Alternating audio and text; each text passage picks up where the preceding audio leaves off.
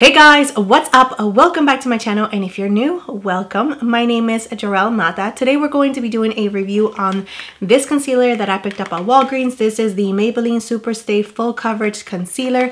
It claims to be a 24-hour concealer. Obviously, I cannot test it for 24 hours because no, but we're going to be testing it for at least 8 hours. It is right now 12 o'clock, so I will try my best to wear it for as long as I can, and I will let you guys know exactly my thoughts at the end of the day. And I did get one shade only because it was like $11, and this is the shade 18. They did have testers, which is so amazing at Walgreens, where I was able to test the shade 20, and then it jumps from 20 to 25, and that 25 was really dark, the 20 was way too light, and the 18 was actually perfect. So we're going to be testing it using the foundation as well. I don't know if this is going to be matching me because this one might be a little bit too dark since I am not as tan as I was in the summer, but we're going to make it work. Let's go ahead and get started. But before we do, don't forget to like and subscribe to my channel if you have not already. You can also click on the little bell so you can get notified whenever I upload a new video, which is every single week. And without further ado, let's get on to the video. Alright, so I am priming my face using the Banana Bright face powder by Ulla Henriksen, and it just works with a lot of foundations and with my skin type and with my skincare. So that is something that I am always doing. I like to test things the way that I am using it at the moment. If I find that there is a primer that I am loving, I'm going to use it with the primer. So it's not that I am going to take back from using the foundation or concealer and use it in a different way because I'm testing it. No, I want to test it actually with the things that I'm already using to make sure that it actually works, because this is normal to me, like to prime my face, to use powder and all of that. So just wanted to let you know that. So I am going to start with the foundation. As you can see, it might be a little bit darker than everything in my face, my chest and everything. So going to see how it works out, and this is in the shade 312.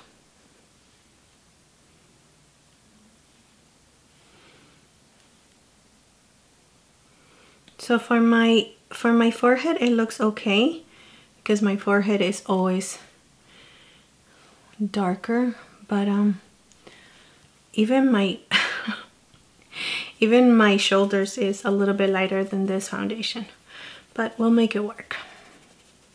Alright guys, so let's go into the concealer.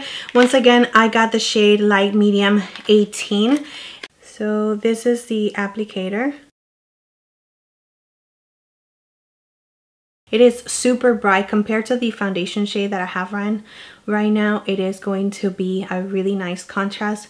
I'm going to apply it like I normally do for my concealers, which is really right here on the side of my nose and on the darkness, the inner corner of my eyes where it shows the darkness.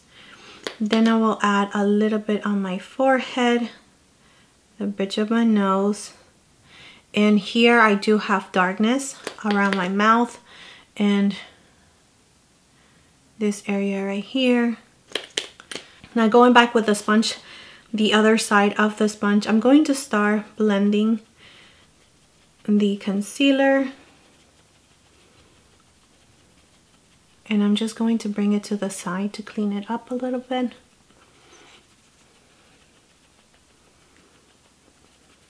Alright, so it is giving me really light coverage because I do see the darkness still on my chin. It's not the type of coverage that I usually go for. Like I like full coverage, like Tarte Shape Tape, the Jouer concealer.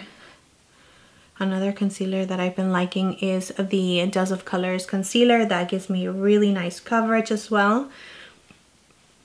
This one is not the coverage that I'm used to. I'm gonna try it a little bit more. I'm gonna try to see if I can build it up.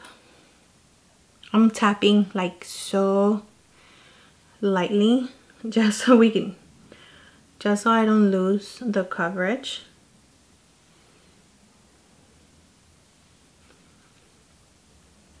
All right, guys, so I'm bringing it in a little closer so you can see my under eyes. And so I was able to build it up to the coverage that I like. This is how the foundation looks like and the concealer.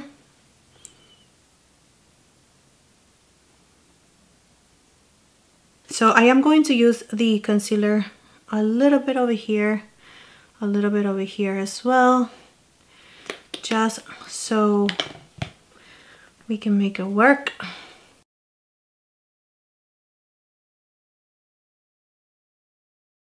Now what I'm going to do is just set my face, my under eyes, like I always do, using my Laura Mercier powder.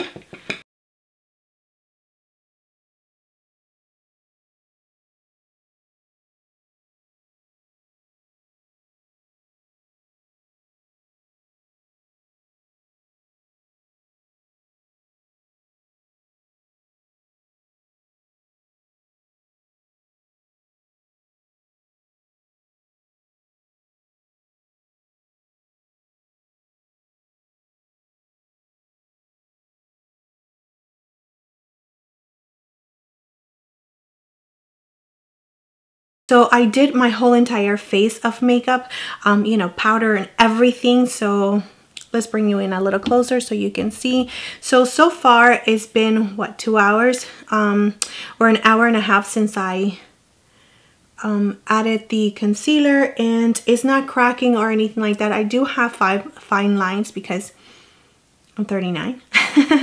So of course I am going to have some fine lines. I do have some texture under my eyes, and any concealer that I use, it does emphasize it. So just in case you're seeing that, that's what it is. But the concealer looks really, really, really good, especially from like far away. If I'm not like all up in my eye, it does look, and it does look good. It doesn't look like super cakey. It doesn't look like it's settling in any of my fine lines. It doesn't look like it's grayish anymore like it actually did in the beginning. So far so good. I will check with you guys in a little bit, and yeah, I have to go to pick up my children with this full glam, baby. Bye. All right, guys, so it's 5 o'clock, and this is how the concealer looks like. All right, so it's not creasing or anything like that. It's still, the coverage is still there. It's still working out really, really nice. I am getting a little oily on my chin from the foundation, but the concealer still looks really, really good. So yeah, super happy about that. All right, guys, so it is 8:14 right now. All right, so this is the way the concealer looks, and it looks really, really good. It hasn't faded away or anything like that. It didn't crease. So here is that I have my bags, but like nothing can really cover that. So yeah, it doesn't feel like it is super drying whatsoever. It feels really nice and smooth. It doesn't feel like it's creating any texture, like it's flaking or anything like that. It's still, the coverage is still pretty much there. Even where I put the concealer, which was on the side of my face as well on my forehead, I don't see that it's actually breaking up or anything like that, which I'm super happy. So yeah, definitely recommend this very, very much. I think it is a great concealer. It is pretty pricey for being drugstore, like I said in the beginning of the video, but just in case, I don't know if I said it, but just in case I didn't say it, it was $11 and I got it at Walgreens. So, but yeah, so far so good. I am going to be definitely using it again, maybe for like a less glam and continue on just doing my investigations. But yeah, it passed the test. It is really nice and cool here in Florida, so that might have helped it a little bit. Foundations and concealers are very tricky for me during the summertime, but this one, so far so good. So yeah, that's it for the Maybelline Super Stay Full Coverage Concealer review. I hope that this was helpful to you, and if you see it on store and you are similar to my skin tone, definitely go with the shade 18. I think it works really good. I like the little yellow undertone that it has. I think it is a perfect match, and I'm really thankful that Walgreens had the testers on, so you know I can swatch it on my hands, because that definitely helped me out a lot instead of me buying like 3 concealers and having to return it and use. So yes, I'm super happy that the drugstore is now doing that. So yeah, thank you so much once again for being here. I hope that this was helpful. Please don't forget to like and subscribe to my channel if you have not already, and I will see you next time.